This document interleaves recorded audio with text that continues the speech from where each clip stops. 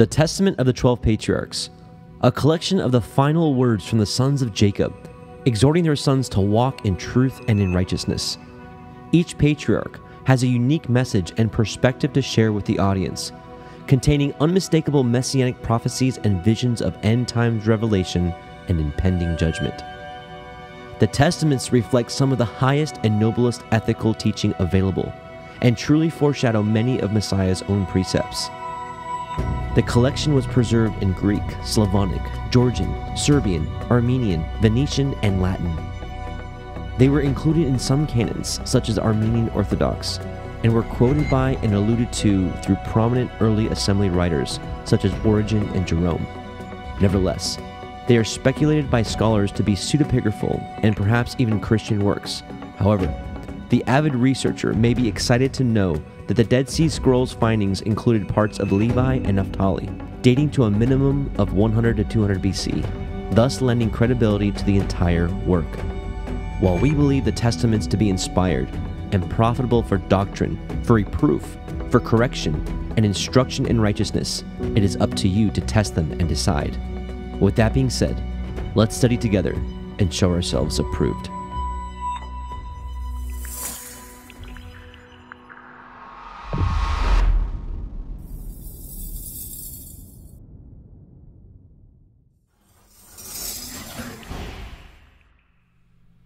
Shabbat Shalom and welcome, brothers and sisters. Welcome to the Parable of the Vineyard YouTube live stream of our Testament of 12 Patriarchs reading. This is the Testament of Issachar, a short but amazing testament that talks about single-mindedness versus double-mindedness, talking about laziness versus hard work and the reward that the Most High brings with that.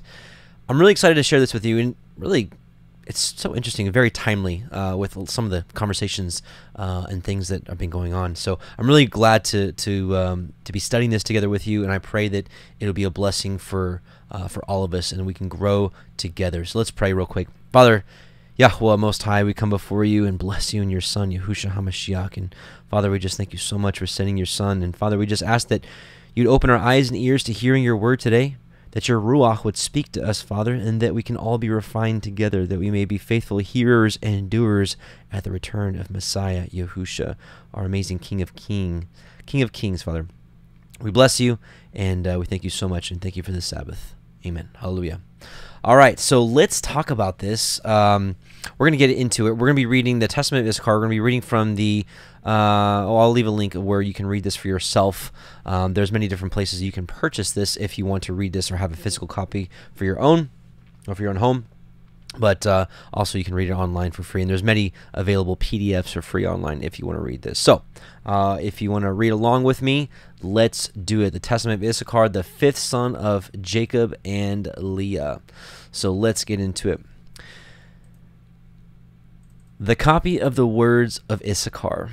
For he called his sons and said unto them, Hearken, my children, to Issachar your father, and give ear to the words of him who is beloved of Yahuwah. I was born the fifth son to Jacob, Yaakov, by the way of hire for the mandrakes.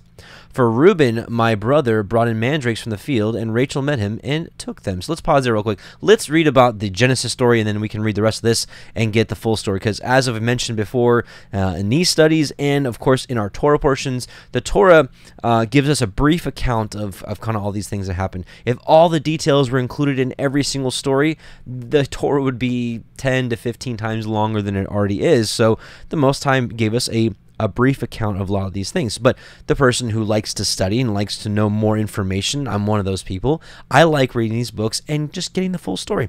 So let's read about the Genesis account first. Genesis 30, 14 through 18. And Reuben went in the days of the wheat harvest and found mandrakes in the field and brought them unto his mother Leah. And Rachel said to Leah, Give me, I pray you, of your son's mandrakes. And she said unto her, Is it a small matter that you have taken my husband? And would you take away my son's mandrakes also? And Rachel said, Therefore he shall lie with you tonight for your son's mandrakes. And Jacob came out of the field in the evening, and Leah went out to meet him, and said, You must come in unto me, for surely I have hired you with my son's mandrakes. And he lay with her that night. And Elohim hearkened unto Leah, and she conceived, and bare Jacob the 5th son. And Leah said, Elohim has given me my hire, because I have given my maiden to my husband. And she called his name Issachar, which means for hire, or laborer, or laborer for hire, or something like that, is the full meaning of it. So that's the Genesis account. Let's go back. Let's read this. So again, I was born the 5th son to Jacob by way of hire for the mandrakes. For Reuben my brother brought in mandrakes from the field, and Rachel met him and took them. And Reuben wept, and at his voice Leah my mother came forth. Now these mandrakes were sweet-smelling apples, which were produced in the land of Haran below a ravine of water. And Rachel said, I will not give them to you, but they shall be to me instead of children. For Yahweh has despised me, and I have not borne children to Jacob. Now there were 2 apples, and Leah said to Rachel, Let it suffice you what you have that you have taken my husband. Will you take these also? And Rachel said to her, You shall have Jacob this night for the mandrakes of your son. And Leah said to her, Jacob is mine, for I am the wife of his youth. But Rachel said, Boast not and vaunt not yourself, for he espoused me before you, and for my sake he served our father 14 years. Just in case you're new to all this and don't quite remember the story, Jacob went to take a wife from the daughters of Laban and wanted to marry Rachel. And Laban said, okay, fine, work for me for 7 years, and then you can have Rachel. And so he did, but Laban didn't give him Rachel at the wedding night, switched Rachel for Leah, and gave him Leah instead. And when Jacob woke up, he was like, oh, it's Leah. And so, anyways, he ended up also with Rachel as well. But so this is that's kind of the backstory of this story. So, but Rachel said, Boast not and vaunt not yourself, for he espoused me before you, and for my sake he served our father 14 years. And had not craft increased on the earth, and the wickedness of men prospered, you would not now see the face of Jacob, for you are not his wife, but in craft were taken to him in my stead. And my father deceived me and removed me on that night, and did not suffer Jacob to see me. For had I been there, this had not happened to him. Nevertheless, for the mandrakes, I am hiring Jacob to you for 1 night. And Jacob knew Leah, and she conceived and bare me, and on account of the hire I was called Issachar. Then appeared to Jacob an angel of Yahweh, saying, 2 children shall Rachel bear, inasmuch as she has refused company with her husband, and has chosen continency. And had not Leah my mother paid the 2 apples for the sake of his company, she would have borne 8 sons. For this reason she bare 6, and Rachel bare 2. For on account of the mandrakes Yahweh visited her. For he knew that for the sake of the children she wished to company with Jacob, and not for lust of pleasure. For on the morrow also she again gave up Jacob because of the mandrakes. Therefore Yahweh hearkened to Rachel. For though she desired them to eat these mandrakes, she ate them not, but offered them in the house of Yahweh, presenting them to the priest of the Most High, who was at that time. So we'll pause there real quick, because this is a kind of interesting story, because the mandrake itself has been made popular by a certain book series and movie series that features wizardry, and the mandrake was a living, talking mandrake was in there. And so when you look at the mandrake, you're like, ooh, I don't know, because the mandrake itself contains hallucinogenic tropane alkaloids, and so this is like anyways, and the shape of their roots often resembles human figures, and they have been associated with magic rituals throughout history, including present-day contemporary pagan traditions such as Wicca and Odinism, blah, blah, blah. So anyways, sometimes the root can look like a person. You can see here like legs and stuff. And so not just because it's used in magical, occult, ritual things, that doesn't automatically make this bad, because, well, obviously the Most High made it, but you do ask yourself, well, you know, what's up with this hallucinogenic thing? Why is this included here? So if you read up on this, this actually does have, let's see, it does have some benefits with, let's see, it says here somewhere it has benefits for incontinency, or also has benefits in healing. When someone's not able to have children, the word is escaping me. They're barren. Sorry, excuse me. When someone's barren, it has that. But there's also the wild mandrake, which, with the regular mandrake, really the whole deal here is with the root, but the wild mandrake is also called a mayapple, American mandrake, or wild mandrake, or ground lemon. It produces this little fruit that's like a little apple, and that's why they call it a mayapple. And the mayapple actually also helps with barrenness as well. And then also, not that this is a huge deal, but since we're reading the story, I thought it was kind of interesting. Here in the Septuagint, which is the Greek version of Genesis chapter 30, it says, "And Reuben went in the day of the barley harvest and found apples of mandrakes in the field and brought them unto his mother Leah." So anyways, just a little side note, but it is interesting as we're learning that the Most High has made amazing things in his creation that, well, there's healings, there's natural healings and natural alternatives to the mainstream medical system that highlights pharmakia or pharmacy type drugs, whereas the Most High has his healings through the herbs of the earth. We learn in Genesis chapter 1 that the herb-bearing seed is for food for us, for our benefit. We also learn in the book of Jubilees chapter 10 that the medicines of the earth are the herbs of the earth, and this is how the Most High heals. But of course, we also know that prayer, fasting, and seeking him, that he's our healer and he can heal us of all things. If you want to read up some more about that, take a look at the book of Sirach, also known as Ecclesiasticus chapter 38, talks a lot more about healing through the herbs of the earth and, of course, not forsaking prayer. Because if we lean too much on just the healing of the herbs or doctors themselves, we learn about the story of King Asa in the Bible, who was an amazing king, did great things, but at the end of his life he had this foot disease, and it said he trusted in the physicians and was not ultimately healed. So we have to always put our trust in the Most High for all of our healing. So if you're suffering out there with some sort of lingering disease, consider the Most High's remedies through his herbs of the earth and through prayer and fasting, of course, and seeking him who is our healer. All right, so that's the backstory about the birth of Issachar. Now let's get into the meat of tonight's study, which is about hard work versus laziness, single-mindedness versus double-mindedness, and many other things. So let's get into it. And let me get my blue light blocking glasses. All right, here we go. So, Testament of Issachar, chapter 1, verse 24. "When, therefore, I grew up, my children, I walked in uprightness of heart, and I became a husbandman for my father and my brethren, and I have brought in the fruits from the field according to their season." So he was a gardener. "And my father blessed me, for he saw that I walked in rectitude before him, and I was not a busybody in my doings, nor envious and malicious against my neighbor." Because, as we'll find, the person who's busy with their work doesn't even have time to be a busybody or envious about other people. They're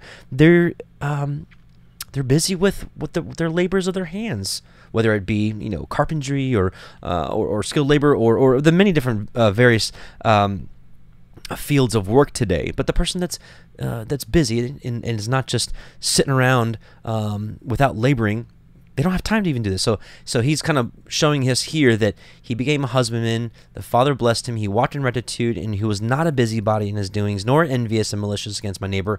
"I never slandered anyone, nor did I censure the life of any man, walking as I did in the singleness of eye." And we're gonna be talking a lot about singleness versus double-mindedness, and we're going to be talking about hard work and labor and the blessing that the Most High gives us versus people who are lazy and refuse to work, because this is something that we have seen in this whatever this movement's called.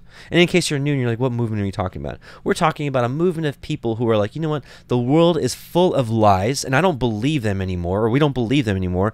We believe in the Most High, that he sent his son, and we want to walk like he walked, and we believe the whole Bible is true and edifying for our lives and good for doctrine and reproving and for general counsel and discipleship. And so what we're seeing is some people are coming out of the world and be like, well, since work is working for the beast system, I refuse to work. And some people have become lazy and refuse to work because they want to come out of the system. But coming out of the system doesn't mean that we don't labor anymore. And there's different types of labor, and some people have gotten themselves to a point where they have homesteads and they no longer have to work, and they rely on the toil, the sweat of their brow, and eating the fruits of the ground, and raising livestock and being able to be self-sustaining, and that's amazing. Are all of us there? Probably not. Probably 97-98% of us are not there. So until we get there, we can't just stop working and be like, oh, let's read about it. Let's read about it.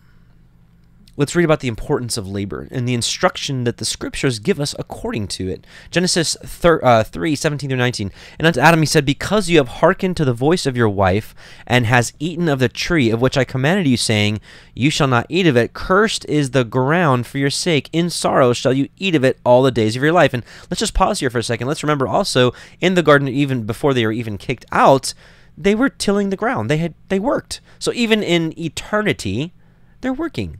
And when we look at the promises of eternal life, and we look at the promises of New Jerusalem, it says, I will bless the work of their hands, and no more will someone else eat the labor of their hands. And so it's not like we're, I don't know what most of us thought before coming into the truth and really reading Scripture for ourselves, but I think maybe some of us thought that we'd just be like hanging out on like clouds and rainbows and just sipping like heavenly cocktails. I don't know. What did people think? Anyways, that's for another time. But anyways, thorns and thistles shall it bring forth to you, and you shall eat the herb of the field. In the sweat of your face shall you eat bread, till you return to the ground. For out of it you were taken, for dust you are, and unto dust you return. But here's the problem. This is not a curse. He's like, this is how you're going to live. You're going to live by the sweat of the face, the sweat of your face, and you shall eat bread. This is how you're going to live. Exodus 20:9-11. 6 days shall you labor and do all your work, but the seventh day is the Sabbath of Yahweh your Elohim. In it you shall not do any work, you, nor your son, nor your daughter, nor your manservant, nor your maidservant, nor your cattle, nor your stranger that is within your gates. For in 6 days Yahweh made the heaven and the earth. 6 days he worked in the sea, and all that is in them is, and rested on the seventh day. Wherefore Yahweh blessed the Sabbath day and hallowed it. The reason I'm reading this is because a lot of us are waking up to the reality of the Sabbath. Well, if you have a Sabbath of rest, what are you doing in those 6 days? Just something to consider. 6 days shall you do work in all your labor and all your work. Deuteronomy 28:1-12. This is the blessings, and it shall come to pass, if you shall hearken diligently unto the voice of Yahweh your Elohim, to observe to do all his commandments which I command you this day, that Yahweh your Elohim will set you on high above all the nations, and all these blessings shall come upon you and overtake you, if you shall hearken to the voice of Yahweh your Elohim. Blessed shall you be in the city, and blessed shall you be in the field. So in the field, of course, there's work to be done.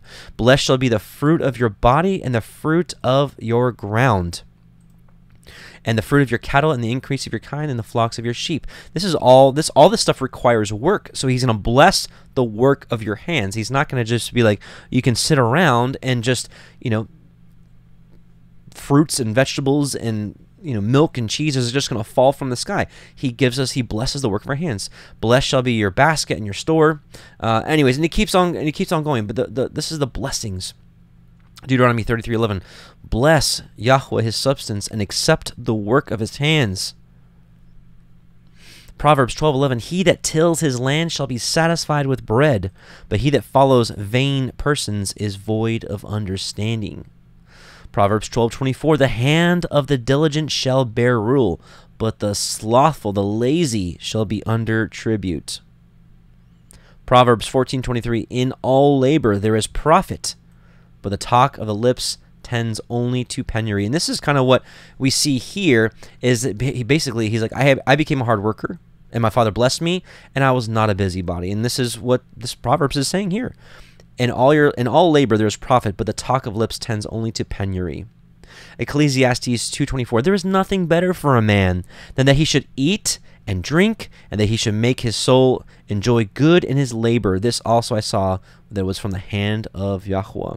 Ecclesiastes 3:13. And also that every man should eat and drink and enjoy the good of all his labor. It is the gift of Elohim. Ecclesiastes 5:12 says, the sleep of a laboring man is sweet. It's true.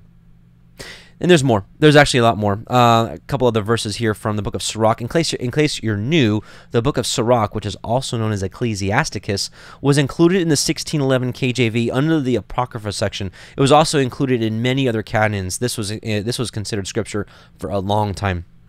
Only in the last 150 years or so has this been removed as quote-unquote scripture.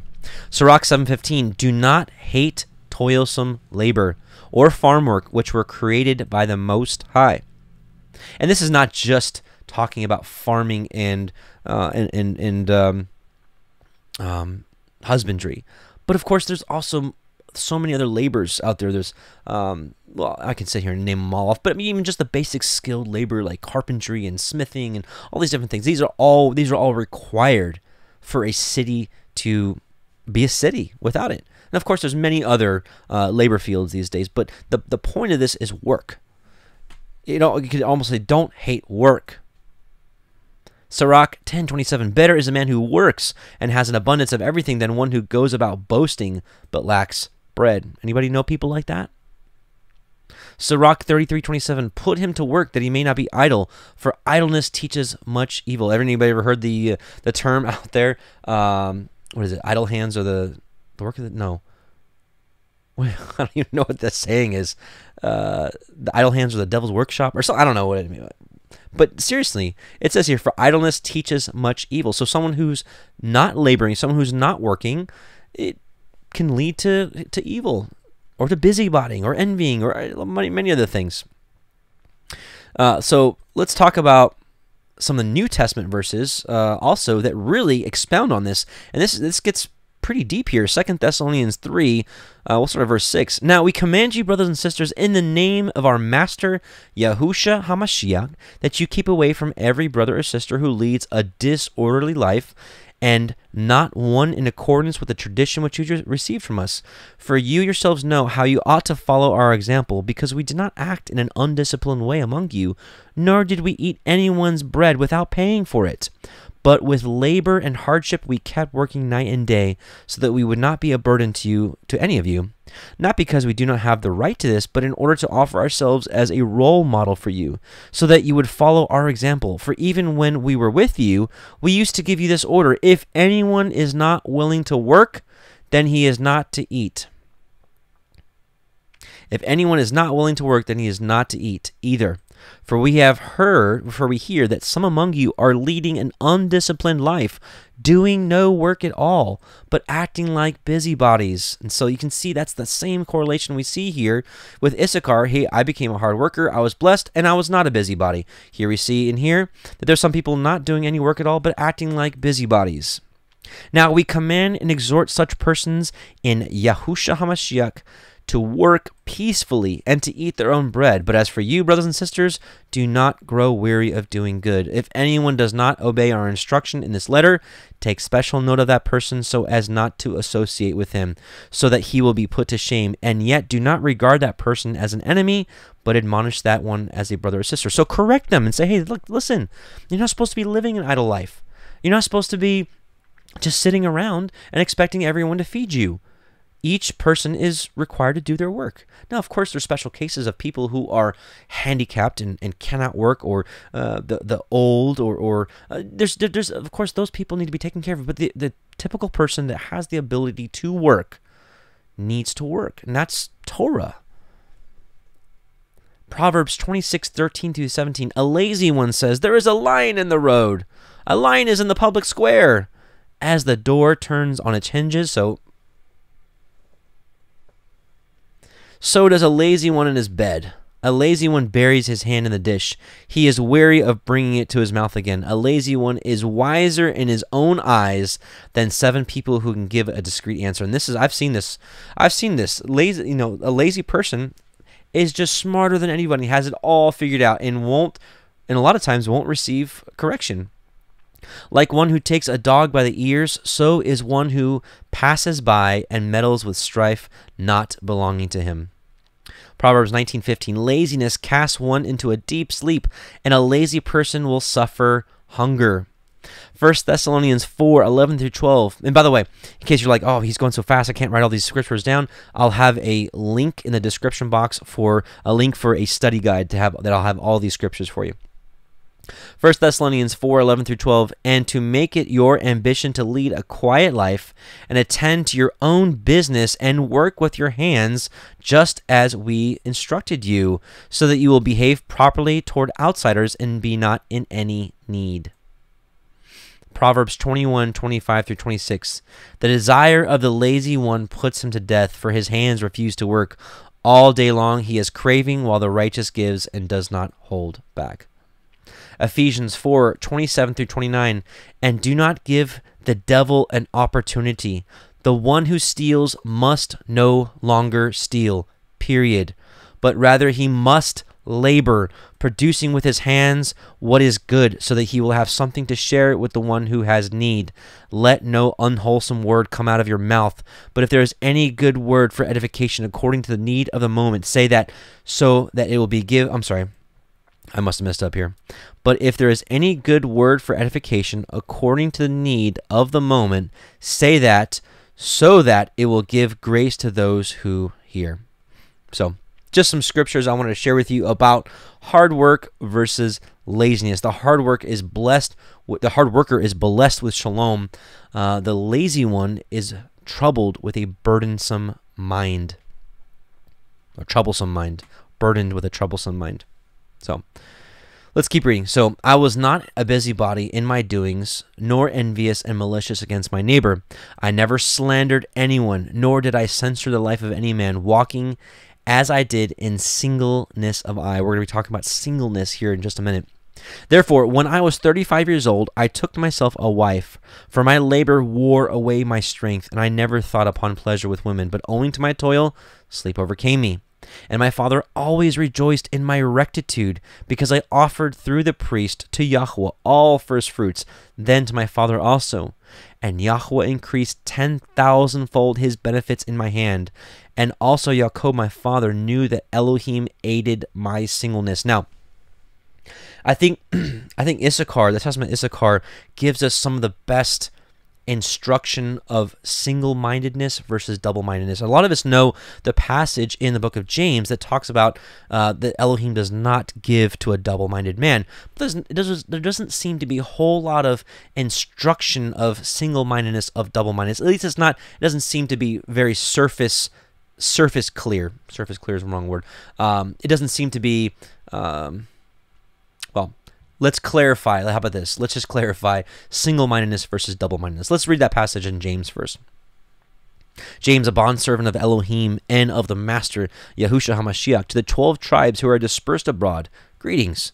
Consider it all joy, my brothers and sisters, when you encounter various trials, knowing that the testing of your faith produces endurance, and let endurance have its perfect result, so that you may be perfect and complete, lacking nothing. That's why you're being tested. You're like, why is my life so hard since I've come to the truth? That's why. Stick with it. But if any of you lacks wisdom, here comes, let him ask of Elohim, who gives to all generously and without reproach, and it will be given to him. But he must ask in faith without any doubting. For the one who doubts is like the surf of the sea, driven and tossed by the wind.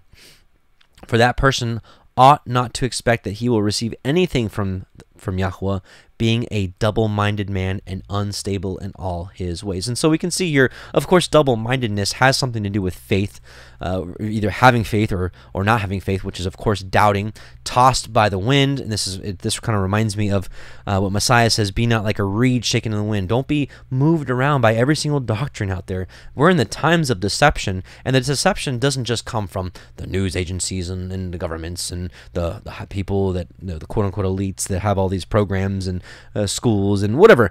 Deception also comes from within people who say they are servants of the Most High, servants of Messiah. Even people that say, Torah observant. So we can't be shaken on, but we have to test everything that people say, and including myself. Everything that I'm sharing with you here, test it by the word, test it by prayer, and if it seems to be at a really big crossroads in your life, test it by prayer and fasting. But let's talk about double-mindedness. Psalm 119, 113, 15 says, I hate those who are double-minded, but I love your law. I love your Torah. Let's look at this word here. We're reading, this is I think the NASB. Is this the NASB? Yeah, we're reading the NASB. Let's take a look at what the Hebrew says here. So the Hebrew word there for double-mindedness is se'ep. Ambivalent, divided, half-hearted, a skeptic, divided in mind. Ambivalent. I want to look at that word ambivalent. Ambivalent. Undecided as to whether or not to take a proposed course of action, having feelings of both for and against the proposed action. Simultaneously experiencing or expressing opposing or contradictory feelings, beliefs, or motivations. So really double-minded. It's like, yeah, maybe, yeah, yes, no, yeah, no, I hate those who are double-minded, but I love your law. And you can, of course, we'll see here that being single-minded is those who love his law. So the opposite of being double-minded in a large sense is one who's convinced of walking in the law of the Most High. And I like these next passages. So they're a little off topic, but we're going to read them anyways. You are my hiding place and my shield. I wait for your word. Leave me, you evildoers, so that I may comply with the commandments of my Elohim. 1 Corinthians 10:21, you cannot drink the cup of Yahweh and the cup of demons. You cannot partake of the table of Yahweh and the table of demons. You can't have one foot in, one foot out. You can't do it. You can't be like, I'm going to serve Yah and I'm going to serve, the world. That's what happened. That's what Elijah was rebuking the Israelites on top of Mount Carmel. How long will you be between two opinions?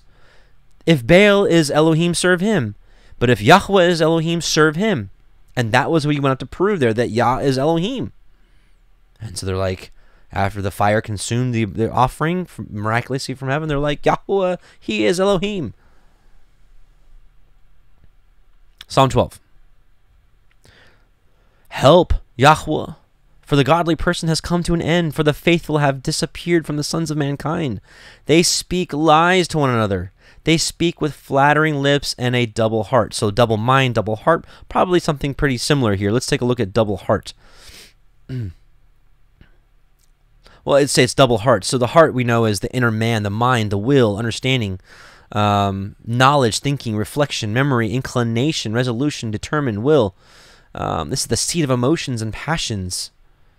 So are we single-minded about Yah in our understanding of him, in our pursuit of him, in our soul, in our mind, our thinking of him, our reflection of him, our inclination towards him and his ways?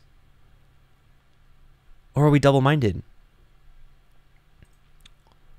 So again, verse 2 of Psalm 12, they speak lies one to another. They speak with flattering lips and a double heart. May Yahweh cut off all flattering lips, the tongue that speaks great things, who have said, with our tongue we will prevail. Our lips are our own. Who is master of us? Because of the devastation of the poor, because of the groaning of the needy, now will I arise, says Yahweh. Now will I put him in the safety for which he longs. The words of Yahweh are pure words, like silver refined in a furnace on the ground, filtered 7 times. You, Yahweh, will keep them. You will protect him from this generation forever. The wicked strut about on every side when vileness is exalted among the sons of mankind. So there's a quick look into single-mindedness versus double-mindedness. And let's also, we were talking about it's 1 foot in, 1 foot out. Serving him and serving the world. 1 foot in, 1 foot out. This is someone who's not sold out for Yah. That is not making him their primary focus. Revelation 3:14 through 19. And unto the angel of the church of the Laodiceans write, these things says the Amen, the faithful and true witness, the beginning of the creation of Elohim. I know your works, that you are neither cold nor hot. I would that you were cold or hot. Choose a side. Choose. Don't be half in, half out. Don't be half-hearted. Don't be double-minded. So then because you are lukewarm and neither cold nor hot, will I spew you out of my mouth. Because you say, I'm rich and increase with goods and have need of nothing, and know that you are wretched and miserable and poor and blind and naked. I counsel you to buy of me gold tried in the fire, that you may be rich, and white raiment, that you may be clothed, and that the shame of your nakedness does not appear, and anoint your eyes with eye salve, that you may see. As many as I love, I rebuke and chasten. Be zealous, therefore, and repent. And be single-minded. Be single-minded. Because the doubter will not be protected. The doubter will not enter into New Jerusalem. Revelation 21, 7 through 8, he who conquers shall have this heritage, and I will be his Elohim, and he shall be my son. But as for the cowardly, the faithless, these are people who are double-minded. Because if you're cowardly, you don't really trust in him. If you're faithless, you're a doubter, and you're double-minded. The polluted, as for murderers, fornicators, sorcerers, idolaters, and all liars, their lot shall be in the lake that burns with fire and sulfur, which is the second death. None of us want to be there. So we got to clean up our act.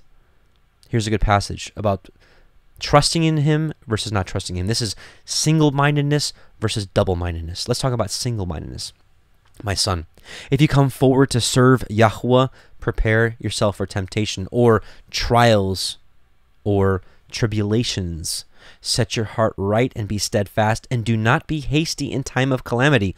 Cleave to him and do not depart, that you may be honored at the end of your life. Listen to this. Accept whatever is brought upon you, and in changes that humble you, be patient. Think about Joseph. I talk about him a lot, but think about Joseph. He didn't deserve what he got. He was in prison. But you know what? He was faithful. And he was faithful with what was dealt to him. He accepted whatever was brought upon him. And in changes that humble you, be patient. He was. And he worked hard for Potiphar, which he didn't even deserve to be there. He worked diligently in the jail and he rose up to become the head of all the slaves. And that reminds me of the passage that Paul says that whatever you do, whatever you work, whatever your occupation is, do it unto Yahweh. Don't do it for your employer, but do it unto Yah. If you're a janitor, be the best janitor that there is. If whatever your profession is, even if you think it's so insignificant, do it unto him with all of your heart and see what Yah will do with that. Accept whatever is brought upon you. Oh, poor me. For me, I was brought up in this situation, and I have this happen to me, and that happened to me, and here I am, and just woe is me. Accept whatever is brought upon you, and in changes that humble you, be patient, and work hard and work diligently unto Yahweh, and be single-minded about him. For gold is tested in the fire, and acceptable men in the furnace of humiliation. Trust in him, and he will help you. That's a single-minded person. Make your way straight and hope in him. That's having faith. You who fear Yahweh, wait for his mercy, and turn not aside lest you fall. You who fear Yahweh, trust in him, and your reward will not fail. You who fear Yahweh, hope for good things, for everlasting joy and mercy. Consider the ancient generations and see who ever trusted in Yahweh and was put to shame, or who ever persevered in the fear of Yahweh and was forsaken, or who ever called upon him and was overlooked. For Yahweh is compassionate and merciful. He forgives sins and saves in times of affliction. Think about this, about the hard worker for a second. The single-minded hard worker, diligent, who accepts whatever's brought upon him and does his work cheerfully and does it unto Yah. Think about what kind of witness you can be to people around you. Think about it for a second. Are you just going to go through and be like everyone else in your work environment, whatever you do? Or are you going to stand out and be like, yeah, I'll do that. I'll do the hard job that nobody wants, boss. I'll take the rough shift that nobody wants. I'll help out. I'll pitch in, boss. Like, what's up with you? Why are you so willing to help all of a sudden? Why are you so what's this about?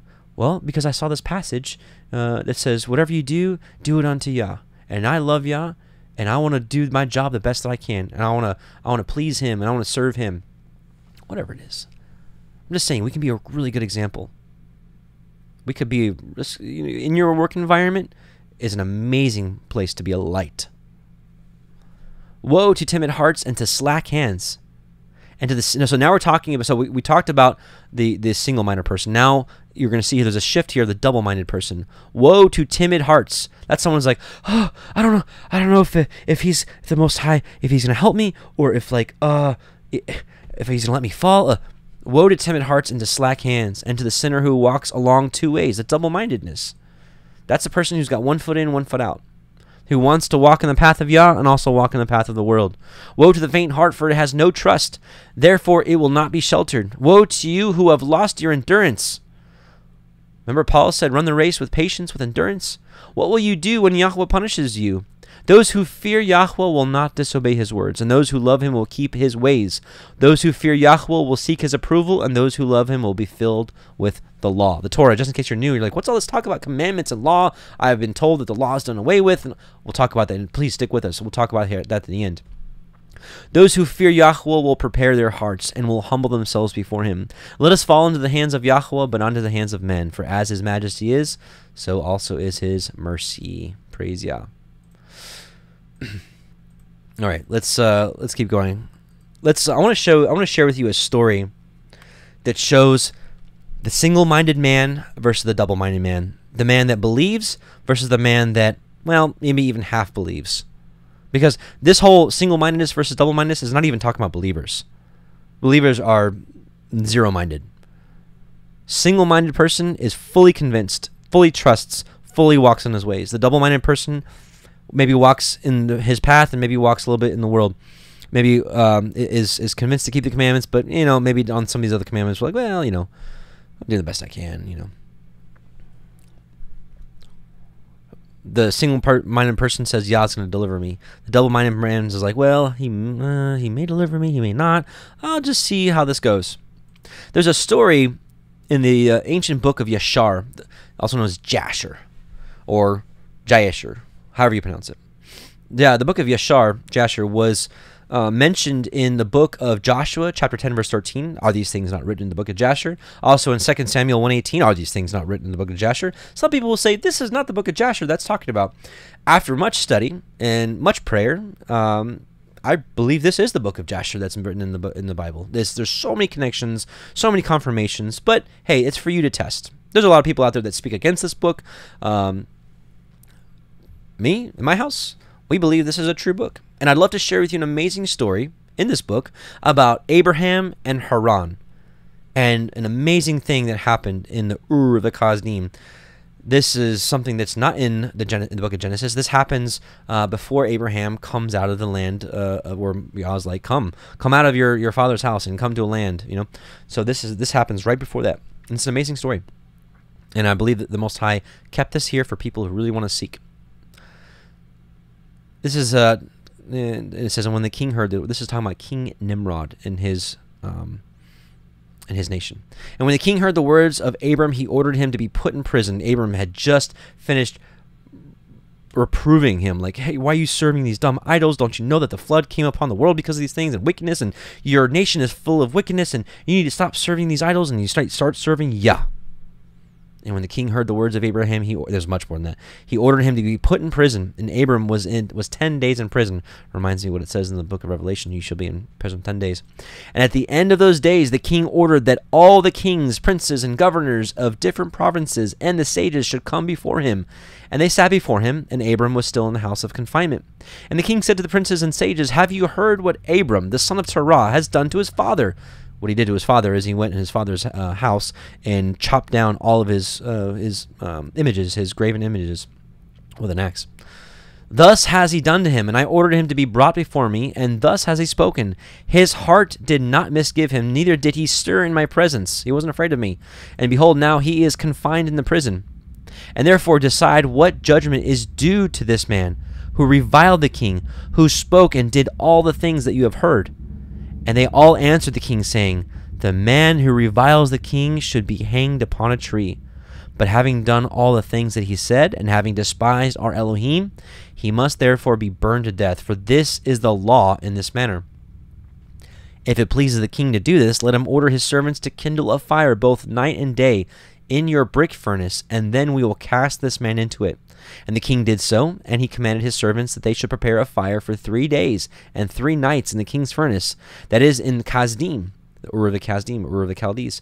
And the king ordered them to take Abram from prison and bring him out to be burned. And all the king's servants, princes, lords, governors, and judges, and all the inhabitants of the land, about 900,000 men, stood opposite the furnace to see Abram. Can you imagine that? Almost 1 million people out there getting ready to watch this. And all the women and little ones crowded upon the roofs and towers to see what was doing with Abram. And they all stood together at a distance, and there was not a man left that did not come on that day to behold the scene. And when Abram was come, the conjurers of the king and the sages saw Abram. And they cried out to the king, saying, Our sovereign master, surely this is the man whom we know to have been the child, at whose birth the great star swallowed the 4 stars, which we declared to the king now 50 years since. Quick story. Abraham was born with a sign in the heavens, in the stars, and the wise men of Nimrod knew that by this sign that Abram was the one that was to be born that would take over and destroy this nation. And Nimrod ordered Abram to come and be killed. Terah, his father, was like, I don't want him to be. So instead of bringing Abram, he brought another baby that was born in his house to one of his servants and brought that to Nimrod, and they killed that baby. And Nimrod was like, cool, crisis averted. And now, behold, his father has also transgressed your commands and mocked you by bringing you another child, which you did kill. And when the king heard their words, he was exceedingly wroth, and he ordered Terah to be brought before him. And the king said, Have you heard what the conjurers have spoken? Now tell me truly, how did you? And if you shall speak the truth, you shall be acquitted. And seeing that the king's anger was so much kindled, Terah said to the king, my lord and king, you have heard the truth, and what the sages have spoken is right. And the king said, How could you do this thing to transgress my orders and give me a child that you did not beget, and take value for him? And Terah answered the king, Because my tender feelings were excited for my son at that time, and I took a son of my handmaid and brought him to the king. And the king said, Who advised you to do this? Tell me, do not hide aught from me, and then you shall not die. And Terah was greatly terrified in the king's presence. And he said to the king, It was Haran, my eldest son, who advised me to do this. And Haran was in those days that Abram was born 32 years old. But Haran did not advise his father to anything, for Terah said this to the king in order to deliver his soul from the king. For he feared greatly. And the king said to Terah, Haran, your son, who advised you to this, shall die through fire with Abram. For the sentence of death is upon him for having rebelled against the king's desire in doing this thing. And Haran at that time felt inclined to follow the ways of Abram, but he kept it within himself. It reminds me of some of the Pharisees that believed in a Messiah, but kept it to themselves, lest they should be kicked out of the synagogues, because they looked for because they loved the praise of men and not that of Elohim. And Haran said in his heart, now we're looking at the heart and the innards of a double-minded man. And Haran said in his heart, Behold, now the king has seized Abram on account of these things which Abram did. And it shall come to pass that if Abram prevail over the king, I will follow him. But if the king prevail, I will go after the king. This is a double-minded man. And when Terah had spoken this to the king concerning Haran his son, the king ordered Haran to be seized with Abram. And they brought them both, Abram and Haran his brother, to cast them into the fire. And all the inhabitants of the land, and the king's servants and princes, and all the women and little ones were there standing that day over them. And the king's servants took Abram and his brother, and they stripped them of their clothes, except their lower garments which were upon them. And they bound their hands and feet with linen cords. And the servants of the king lifted them up and cast them both into the furnace. And Yahweh loved Abram, and he had compassion over him. And Yahweh came down and delivered Abram from the fire, and he was not burned, much like Hananiah, Azariah, and Mishael. But all the cords with which they bound him were burned, while Abram remained and walked about in the fire. And Haran died when they had cast him into the fire, and he was burned to ashes. For his heart was not perfect with Yahweh. He was double-minded and not single. And those men who cast them into the fire, the flame of the fire spread over them, and they were burned, and 12 men of them died. And Abram walked in the midst of the fire 3 days and 3 nights. And all the servants of the king saw him walking in the fire, and they came and told the king, saying, Behold, we have seen Abram walking about in the midst of the fire, and even the lower garments which are upon him are not burned, but the cord with which he was bound is burned. And when the king heard their words, when the king heard their words, his heart fainted, and he would not believe them. So he sent other faithful princes to see this matter. And they went and saw it and told the king. And the king rose to go see it. And he saw Abram walking to and fro in the midst of the fire. And he saw Haran's body burned. And the king wondered greatly. And the king ordered Abram to be taken out of the fire. And his servants approached to take him out, and they could not, for the fire was round about, and the flame ascending toward them from the furnace. And the king's servants fled from it. And the king rebuked them, saying, Make haste and bring Abram out of the fire, that you shall not die. And the servants of the king again approached to bring Abram out, and the flames came upon them and burned their faces, so that 8 of them died. And when the king saw that his servants could not approach the fire lest they should be burned, the king called to Abram, O servant of Elohim who is in heaven, go forth from amidst the fire, and come hither before me. And Abram hearkened to the voice of the king, and he went forth from the fire, and came and stood before the king. And when Abram came out, the king and all his servants saw Abram coming before the king with his lower garments upon him, for they were not burned, but the cord with which he was bound was burned. And the king said to Abram, How is it that you were not burned in the fire? And Abram said to the king, The Elohim of heaven and earth, in whom I trust, and who has all in his power, he delivered me from the fire into which you did cast me. And Haran, the brother of Abram, was burned to ashes, and they sought for his body, and they found it consumed. And Haran was 82 years old when he died in the fire of Kasdim. And the king, princes, and inhabitants of the land, seeing that Abram was delivered from the fire, they came and bowed down to Abram. And Abram said to them, Do not bow down to me, but bow down to the Elohim of the world who made you, and serve him, and go in his ways, for it is he who delivered me from out of this fire, and it is he who created the souls and spirits of all men, and formed man in his mother's womb, and brought him forth into this world, and it is he who will deliver you, those who trust in him, from all pain. And this thing seemed very wonderful in the eyes of the king and princes, that Abram was saved from the fire, and that Haran was burned. And the king gave Abram many presents, and he gave him his 2 head servants from the king's house. The name of the one was Onai, and the name of the other was Eliezer. And of all the kings and princes and servants gave Abram many gifts of silver and gold and pearl. And the king and his princes sent him away, and he went in peace. And Abram went forth from the king in peace, and many of the king's servants followed him. About 300 men joined him. And Abram returned on that day and went to his father's house. And he and all the men that followed him, and Abram served Yahweh Elohim, his Elohim, all the days of his life. And he walked in all his ways and followed in his law, his Torah. And from that day forward, Abram inclined the hearts of the sons of men to serve Yahweh. And there's more interesting story, though. I just wanted to share with you. That's the difference between a man who's fully sold out to Yah and believes and trusts in him no matter what. And think about all the great men and women of the scriptures who trusted him in sometimes just impossible scenarios, impossible odds, but trusted him and were steadfast and were willing to even give up their lives, and were saved and were delivered. And that's what happened here. And that's the difference between someone who is like, I'm totally, fully committed, fully believing, and someone who's just like, maybe. Well, I want to follow his ways, and I know this is true, but, 1 foot in, 1 foot out kind of thing. And this is something for us to really evaluate our life, whether we're walking in singleness of mind, singleness of heart, or double-mindedness or double-hearted. And we're going to learn more about double-heartedness in the book of Asher, about the motives behind why we do things. It's like we can follow the ways, but if their motives are bad, still not good.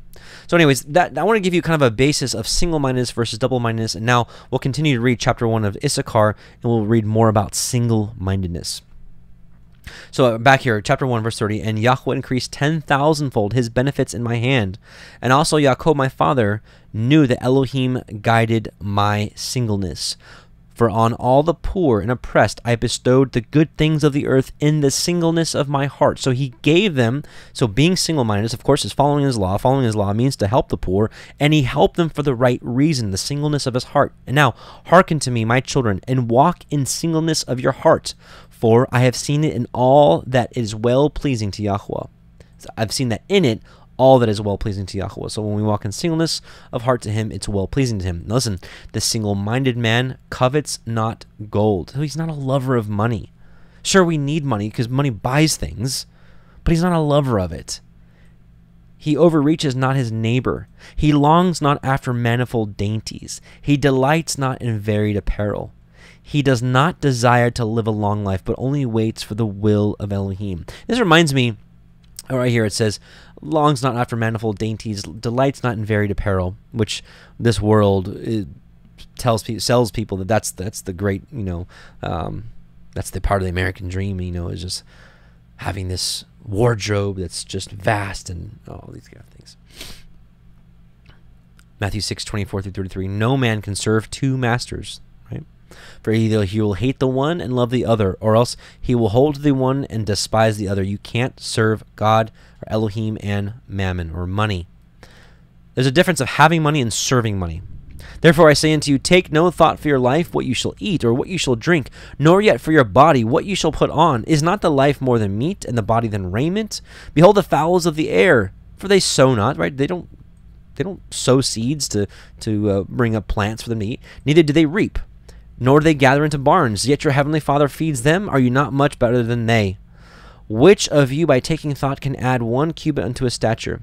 And why take you thought for raiment? Why do you care about clothing? Consider the lilies of the field, how they grow. They toil not, neither do they spin.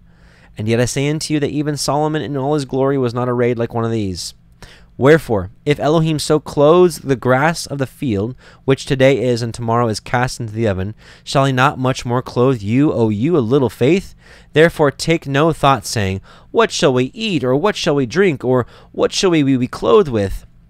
For after all these things do the nations seek. For your heavenly Father knows that you have need of all these things. Listen, but seek ye first the kingdom of Elohim and his righteousness, and all these things shall be added unto you. Don't worry about it. Seek him first. Seek his righteousness first. All these things will be taken care of. Don't worry about it. He does not desire to live. So back to Testament of Issachar chapter 1. He does not desire to live a long life, but only waits for the will of Elohim. And the spirits of deceit have no power against him, for he looks not on the beauty of women, lest he should pollute his mind with corruption. There is no envy in his thoughts. No malicious person makes his soul to pine away, nor worry with insatiable desire in his mind. This is that like restless mind, like, oh my goodness. There's no envy in his thoughts. Like, oh, this person has this, and this person has that, and this person has more than that. No malicious person makes his soul to pine away. So even if there's these evil people around him, it doesn't bother him. Nor worry with insatiable desire in his mind. For he walks in the singleness of soul, and beholds all things in uprightness of heart, shunning eyes made evil through the error of the world, lest he should see the perversion of any of the commandments of Yahweh. This is why it says, love not the world, neither the things in the world. If anyone loves the world, the love of the Father is not in him. For all that is in the world, the lust of the flesh, the pride of the eyes, is not of the Father. I messed up that last part, but I think you know that passage what I'm talking about. Keep therefore, my children, listen, and this is part of the singleness. Keep therefore, my children, the law, the Torah of Elohim, and get singleness. Walking in his law is singleness. And walk in guilelessness, not playing the busybody with the business of your neighbor, but love Yahweh and your neighbor, and have compassion on the poor and the weak. When it comes to taking care of the poor and the weak, or just the needy in general, there's a passage in 2 Ezra chapter 2, verses 20 through 23 that I really love. If you're not familiar, this is also just like Book of Sirach was once included in the Bible, the canon, but was taken out in the mid-1800s. Guard the rights of the widow, secure justice for the fatherless, give to the needy, defend the orphan, clothe the naked, care for the injured and the weak. Do not ridicule a lame man, protect the maimed, and let the blind man have a vision of my splendor. Protect the old and the young within your walls, and when you find any who are dead, commit them to the grave and mark it, and I will give you the first place in my resurrection. Great passage. Back to Testament of Issachar chapter 1, verse 39. Bow down your back unto husbandry, and toil in labors in all manner of husbandry, offering the gifts of Yahweh with thanksgiving.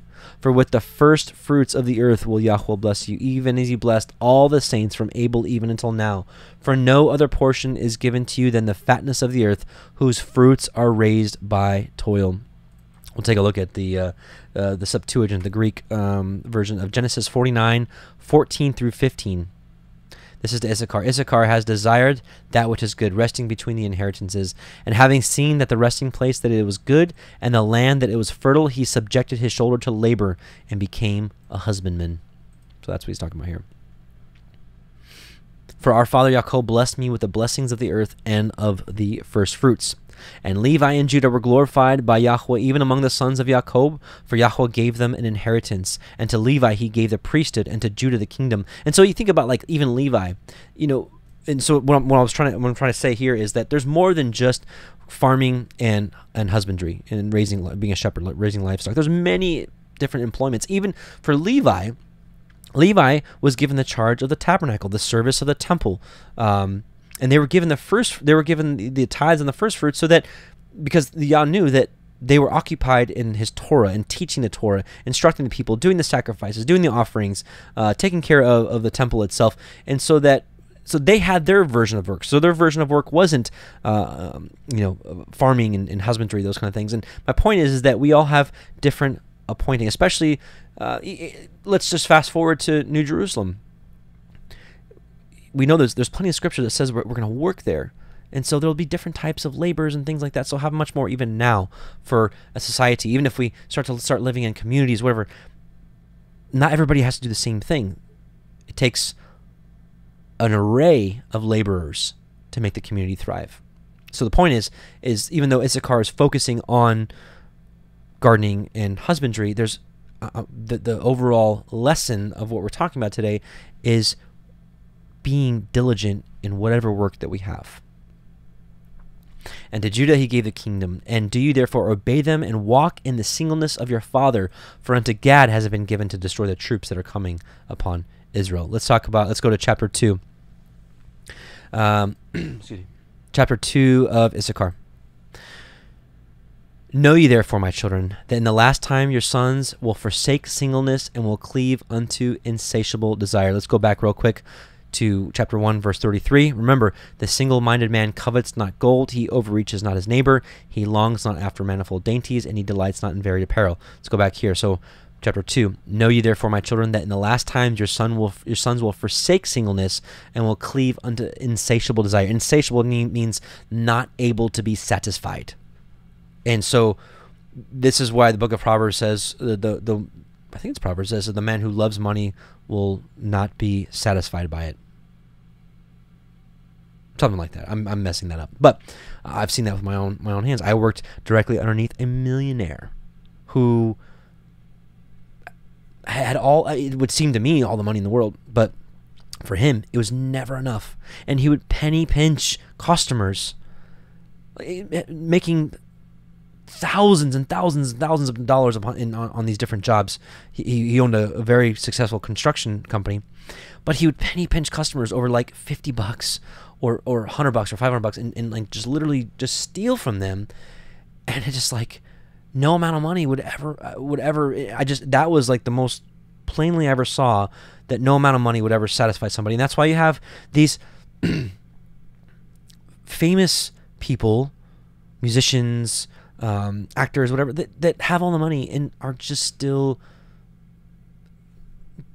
depressed, suicidal, because they've reached it and they're like, now what? I've got it all. I've got all the toys. I've got the houses. I've got the cars. I've got the boats. And I'm still miserable. Why? It's because they're missing out on this. They're missing out on the Most High. They're missing out on salvation through His Son. They're missing out on the peace of mind that we saw, like that passage we read earlier in Proverbs. The diligent worker sleeps peacefully or has restful sleep. That's also the person that walks in the most ways has peace in their heart. It's part of the fruits of the Spirit: love, joy, peace, joy in their heart. That even though they might be going through the hardest time in their life, it's like, praise Yah, hallelujah. And leaving guilelessness will draw near to malice, forsaking the commandments of Yahweh. So the person who leaves singleness leaves and forsakes the commandments of Yahweh. They will cleave unto Beliar. Beliar in this book is the name for Satan. And leaving husbandry, they will follow after their own wicked devices, and they shall be dispersed among the nations, and shall serve their enemies. And do you therefore give these commands to your children, that if they sin, they may the more quickly return to Yahweh, for He is merciful and will deliver them, even bringing them back into their land. And this is the same words in the New Testament, as they say. 1 John 2 says, "My little children, these things I write unto you, that you sin not." Period. What's sin? So he says that you sin not. Well, what is sin? Whoever commits sin transgresses also the law, the Torah, for sin is the transgression of the law, the Torah, period. So I write these things unto you that you sin not. And if any man sin, we have an advocate with the Father, Yahushua HaMashiach, the righteous. And he is the propitiation or atonement for our sins. And not for ours only, but also for the sins of the whole world. Unfortunately, the whole world won't accept of this atonement because of the hardness of their heart. And hereby we do know that we know him if we keep his commandments. And he that said, and some people will teach, well, these are a different set of commandments. This is not the old Mosaic law, the Old Testament law. I'm here to say that that's false, and John will tell you here that in a second. He that says, I know him, and keeps not his commandments is a liar. Maybe not on purpose, but the text says that he's a liar. And the truth is not in him. But whoso keeps his word, in him verily is the love of Elohim perfected. We know verses like love fulfills the law. Well, so who keeps his word, who keeps his commandment? Verily the love of Elohim is perfected. That's how we perfect love. And hereby know that we are in him. He that says, I abide in him, or I live in Messiah, ought himself also so to walk even as he walked. And this is where we need to re-examine the Gospels and look at how he walked. And you'll see that he was obedient to the commandments. He was obedient to the Torah in every way. The only thing that he transgressed, the only thing that he openly transgressed was the commandments of men. Commandments that the Most High never commanded. Commandments that men created on top of the law or even in place of the law. Like, example, like he healed on the Sabbath day. Guess what? There's no law that says you can't heal on the Sabbath day. He walked through the field and picking grain. Man says you can't do that. But guess what? The Torah of the Most High says you can. Brethren, I write no new commandment unto you. So just you're like, hey, this is the new law. This is the new law of Christ. No. Brethren, I write no new commandment unto you, but an old commandment which you had from the beginning. The old commandment is the word which you have heard from the beginning. So nothing new. Nothing new here, folks. Anyways, back to Testament of Issachar, chapter 2, verse 5. Behold, therefore, as ye see, I am 126 years old, and am not conscious of committing any sin. What? Stop the record player. I thought we were all taught that the law is so hard, nobody can do it. Nobody was able to do it, so that Messiah had to come so that he could do it and do it for you. Anybody ever heard that? Well, this says otherwise. Let's keep reading. I am not conscious of committing any sin. Except my wife, I have not known any woman. I never committed fornication by the uplifting of my eyes. I drank not wine to be led astray thereby. He's not saying that wine is sin, but we know that wine can lead to that. People who are inappropriate at that. If you didn't watch the Testament of Judah, we talk quite a bit about wine and what the scriptures actually say about it. I drank not wine to be led astray thereby. I coveted not any desirable thing that was my neighbor's. Guile arose not in my heart. A lie passed not through my lips. If any man were in distress, I joined my sighs with him, and I shared my bread with the poor. I wrought godliness. All my days I kept truth. Psalm 119, 142 says the Torah is the truth. I loved Yahweh, likewise also every man with all my heart. So do you also these things, my children, and every spirit of Beliar or Satan shall flee from you, and no deed of wicked men shall rule over you. So let's talk about this. Like what Issachar said, he would walk perfectly. I thought we were taught in church, I didn't grow up in church, but most of you told me that when you grow up in church, is that Messiah was the only one that's ever been able to keep the law, keep all of it. The New Testament even says otherwise. Luke 1, 5-6, there was in the days of Herod, the king of Judea, a certain priest named Zacharias of the course of Abia, and his wife was of the daughters of Aaron, and her name was Elizabeth. And they were both righteous before Elohim, listen, walking in all the commandments and ordinances of Yahweh, blameless. Think about it. That's what the scripture says. That's not what I say. That's what the scripture says. We just read Issachar. There's two witnesses there of people who kept the law. So I have a question. If the Most High gave the Israelites a law that nobody could keep, then we would be implying that he is a unfair Elohim. He's an unfair God, an unfair judge, if he were to give them a law that they could not keep. And I'll explain why. Because that's essentially what people are saying. Nobody could keep the law, and therefore he had to come and do the law for us because we can't do it. That's what people teach. That's not what I believe. And I'd like to prove that to you through Scripture today.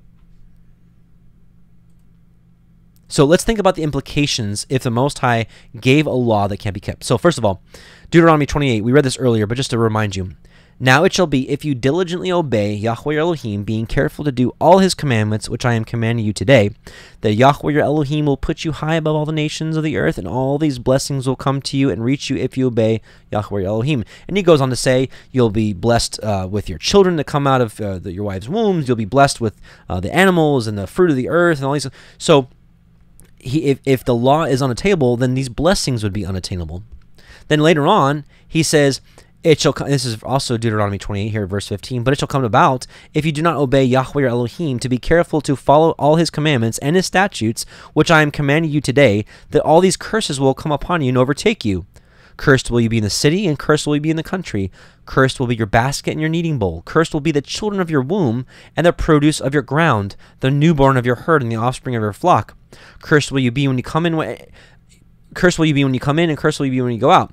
Yahweh will send against you curses, panic, and rebuke in everything that you undertake to do, until you are destroyed and until you perish quickly on account of the evil deeds, because you have abandoned me.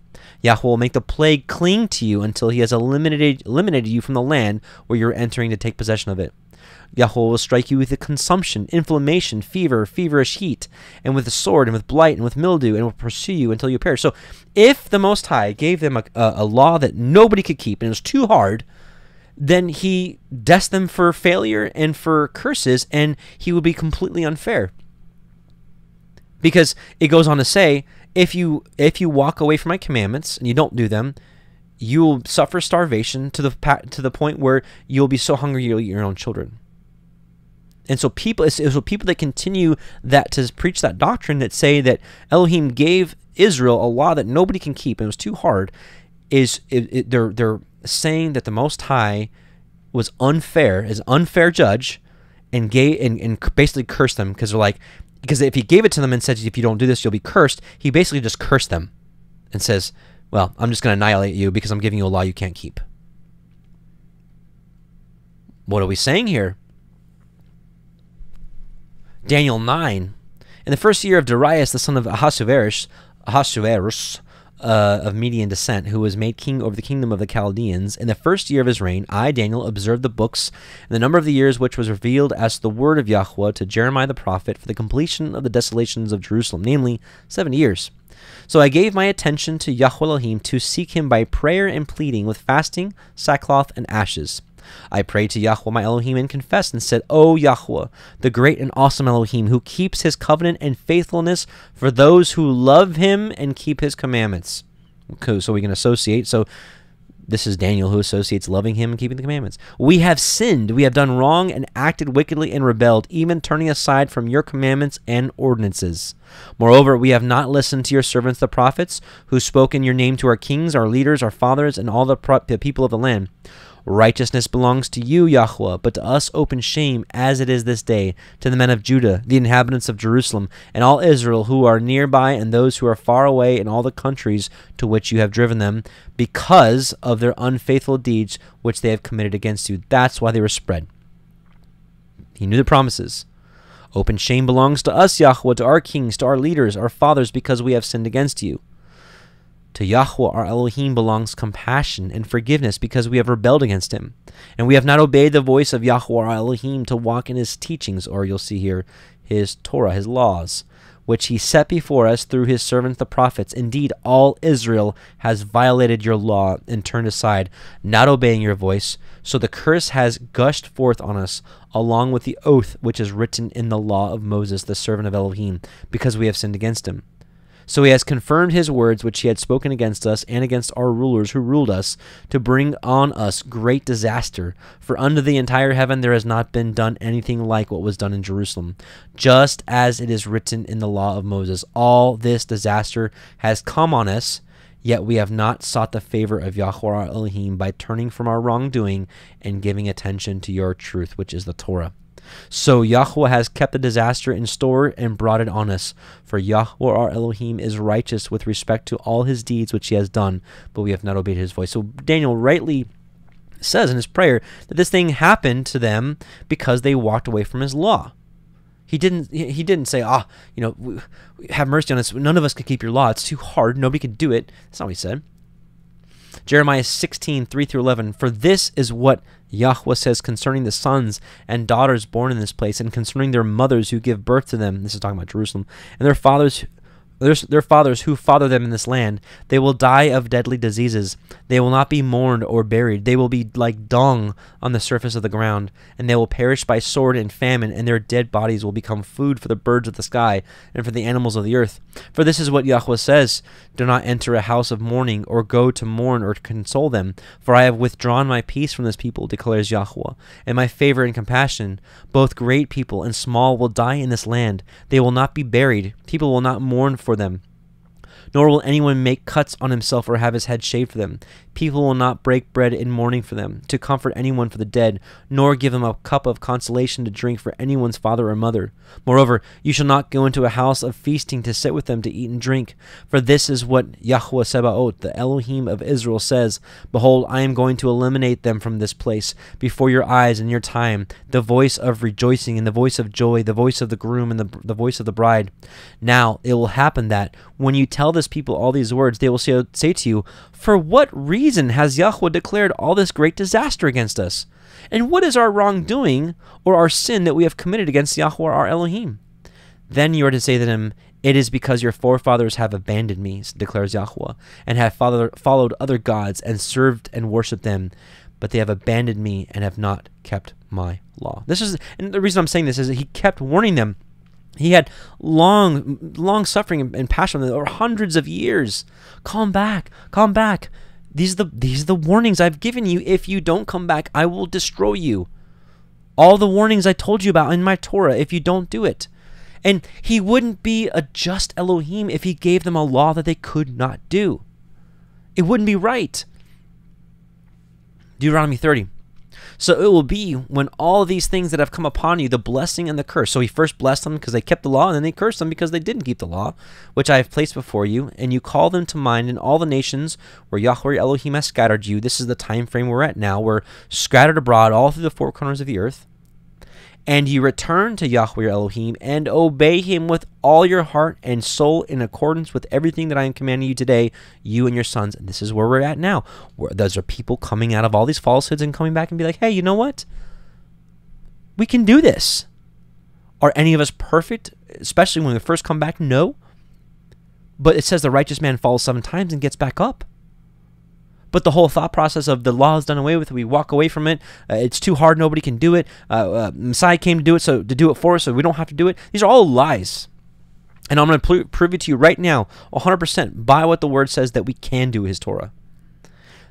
Then Yahweh, so when we come back to his commandments, then Yahweh your Elohim will restore you from your captivity and have compassion on you, and will gather you again from all the peoples where Yahweh your Elohim has gathered you. This is the gathering. This is the second Exodus, or the what people call the rapture. The rapture is not just the rapture of the whole church of everybody just that confesses Messiah and then lives a terrible life. Oh, yeah, everybody's going. No. He's going to gather his righteous people. If any of your scattered countrymen are at the ends of the earth, from there Yahweh your Elohim will gather you, and from there will he bring you back. Yahweh your Elohim will bring you into the land which your fathers possessed, and you shall possess it, and he will be good to you and make you more numerous than your fathers. Moreover, Yahweh your Elohim will circumcise your heart and the hearts of your descendants to love Yahweh Elohim with all your heart and with all your soul, that you may live.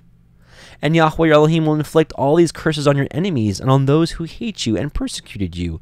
And you will again obey Yahweh and follow all his commandments, which I am commanding you today. So he's talking about in our time that there's some people who are going to return and to follow his commandments. Then Yahweh your Elohim will prosper you abundantly in every work of your hand.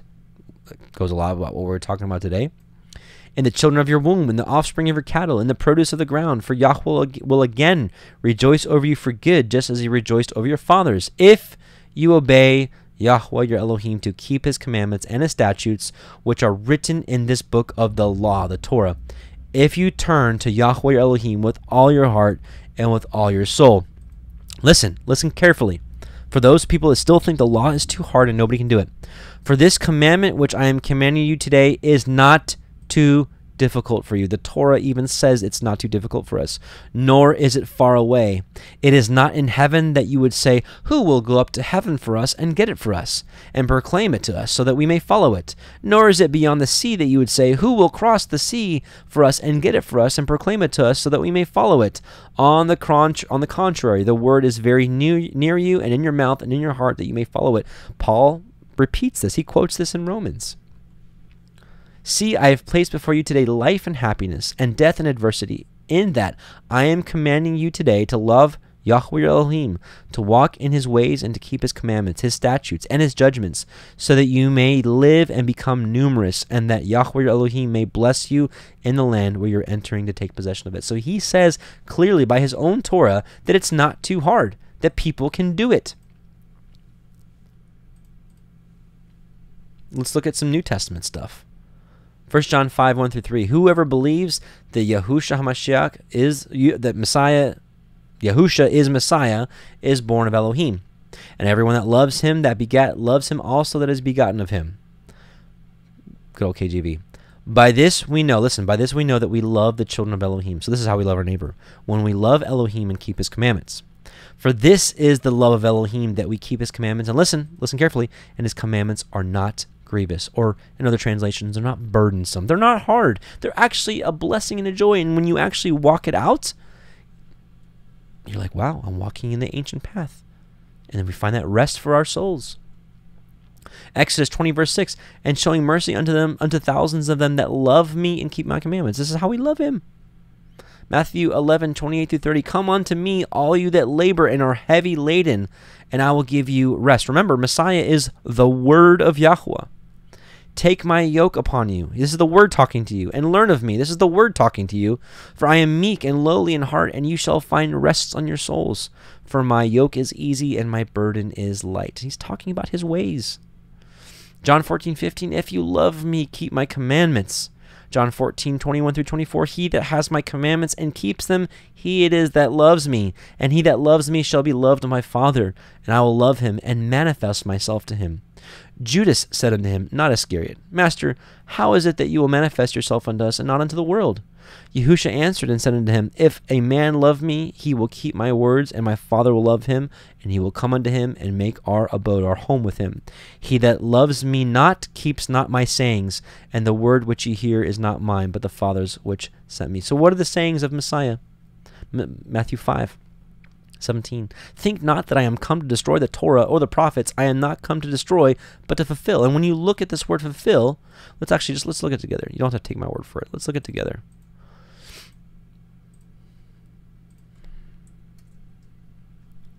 Let's look at the word fulfill. Because here's what people teach today. Don't think that I am come to abolish the law of the prophets. I am not come to abolish, but to abolish. To fulfill. To make full, to fill up, to fill to the full, to cause to abound, to furnish or supply liberally, to fill to the top so that nothing shall be wanting, full measure to the brim, to carry into effect, to bring to realization. Listen to this is the best one. To fulfill, i.e., to cause Elohim's will as made known in the law, to be obeyed as it should be.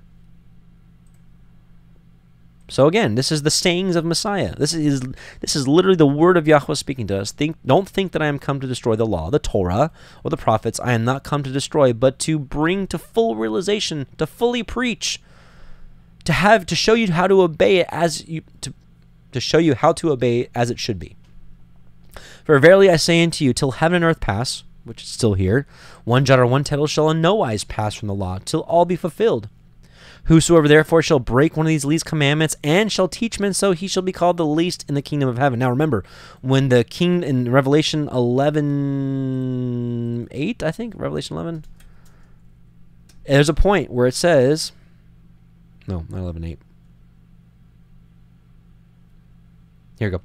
Revelation 11:15, and the seventh angel sounded, and there were great voices in heaven saying, the kingdoms of this world are become the kingdoms of our master, of our Yahweh, and of his Messiah, and he shall reign forever. So remember, there's going to be New Jerusalem. There's going to be New Jerusalem, and then outside New Jerusalem are going to be the nations, but all those have become his kingdom. So let's read that again. Whosoever therefore shall break one of these least commandments and shall teach men so, he shall be called least in the kingdom of heaven. So that doesn't mean, even though you break his commandments and do so purposefully, that you're going to get inside of the walls of New Jerusalem. But whoever shall do and teach them, the same shall be called great in the kingdom of heaven. For I say unto you that except your righteousness shall exceed the righteousness of the scribes and Pharisees, ye shall in no case enter the kingdom of heaven. It's commonly taught that the scribes and the Pharisees were all about walking the law. Messiah himself says you don't keep the Torah. What did they keep? They kept their own man-made oral tradition. Same thing that's going on in modern Judaism today. Look at modern rabbinical Judaism. It's the same teachings from the Pharisees of old. These scribes and Pharisees at the time of Messiah were more interested in the laws of their man-made traditions that made of no effect the commandments, and that's what's happening in I'm not judging anybody in the Christian churches today. There's a lot of good people in the churches that are just being lied to and have not seen the truth, and that's why we need to continue to be a light to people and to share and to show them these scriptures and be like, hey, this is what the word says, regardless of what your pastor says, regardless of what Bible college teaches, regardless of what seminary teaches. This is what the word says. And the Most High never commanded Sunday. He never commanded Christmas. Matter of fact, he said, don't do these things. He commanded the Sabbath. He commanded the feast days. He commanded clean eating. He commanded many things. And guess what? When you walk in them, they're awesome. So, anyways, we're going to finish up here. We're about done. We're just going to read the rest here, and we're going to be finished with the Testament of Issachar. And every wild beast you shall subdue, since you have with you the Elohim of heaven and earth, and walk with men in singleness of heart. And having said these things, he commanded his sons that they should carry him up to Hebron, and bury him there in the cave with his fathers. And he stretched out his feet, and died at a good old age, with every limb sound, and with strength unabated. He slept the eternal sleep. And that is the end of the Testament of Issachar. I pray, brothers and sisters, this may have been a blessing for you in some way. Talking about the differences of laziness versus hard work, talking about the differences of double-mindedness versus single-mindedness, and talking about how the law, that the Most High did not set us all up for failure, or at least set up the Israelites for failure, to give them a law that they could not keep, and then therefore basically cursing them, without them having any ability to not be cursed. That's not the truth. The truth is he gave them a law that is not burdensome, is not grievous, the yoke is easy and the burden is light, and you find rest for your souls. That's the truth. And if you want to learn more about this, you can go to the homepage of Parable of the Vineyard YouTube page, and there is a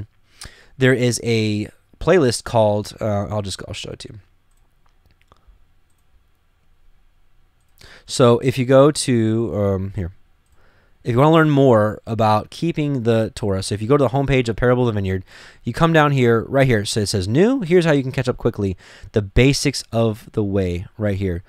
This would, oops, I wanted to just click on, I can't even do my own thing here. Oh, here, view full playlist. That's what I wanted to click. So yeah, this is the playlist. This I think may help you.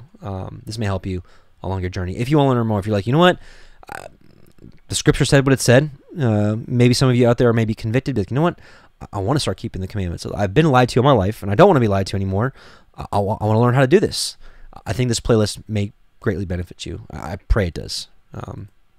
So let's pray. Father Yahweh, Most High in heaven, we just bless you, the Elohim of Abraham, Yitzchak, and Yaakov. Father, we just thank you for sending us your seed, your only begotten Son, Messiah Yahusha, who came, was the Word, and taught us truth, Father.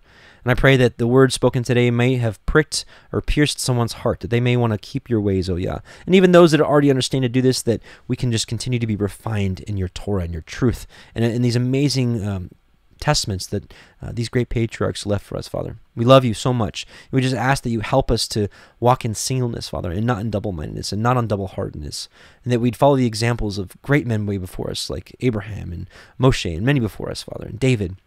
And Father, we just love you so much, and we thank you, Father, and we just ask that you be our shield and protect us, Father, from all of our enemies, and that, as Isaiah 64 says, that you would run the heavens, Father, and you'd come down. Come and bring judgment to this wicked earth, Father, and bring your people. Until that time, help us to be a light to bring as many people out of darkness into your light as possible. Give us your Ruach HaKodesh, your Holy Spirit, Father, to guide us. In Yahushua's mighty name. Amen. Hallelujah. Shabbat Shalom, brothers and sisters. We'll see the Torah portion here shortly. So with that, let's do one song. We'll do, let's sing about seeking his face. Shabbat shalom.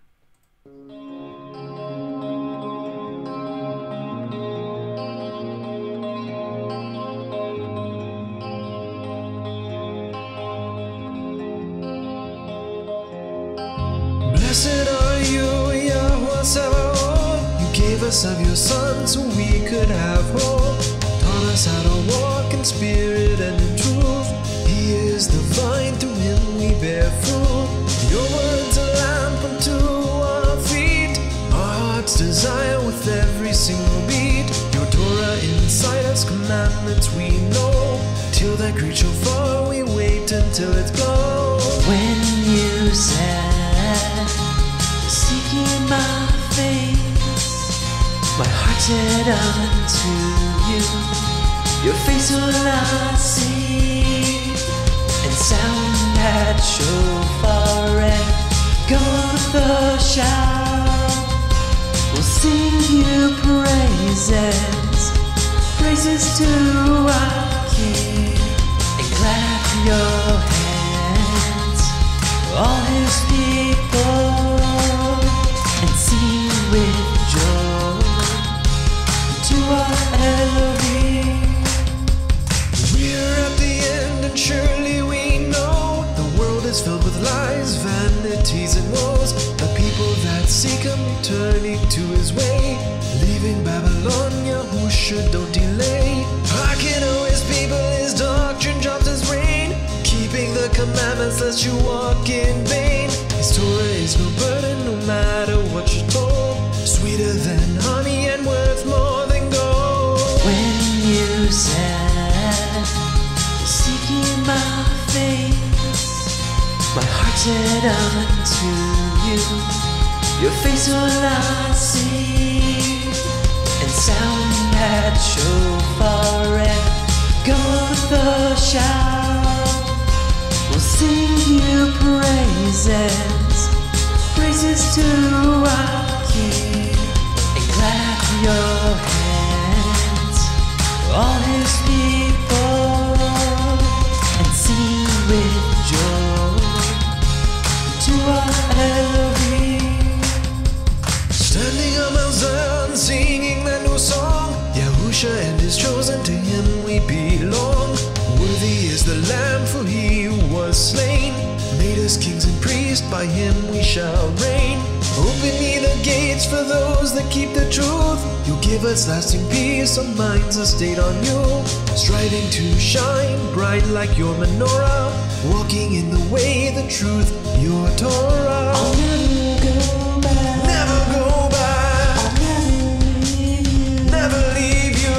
I'll never go back. Never go back to my old way. to my old way. I'll seek your face. Seek your For face all of my days. for all of my days. You gave me peace You've given me peace by teaching your way. teaching your ways.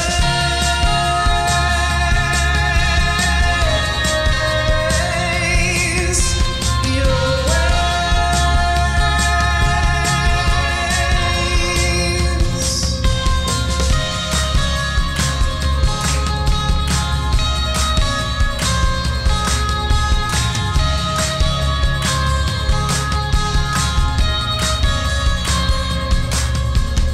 When you said, seeking my face, my heart said unto you, your face will I see, and sound that shofar and go with the shout, will sing you praises to our King, and clap your hands, all his people, and sing with joy to our Elohim.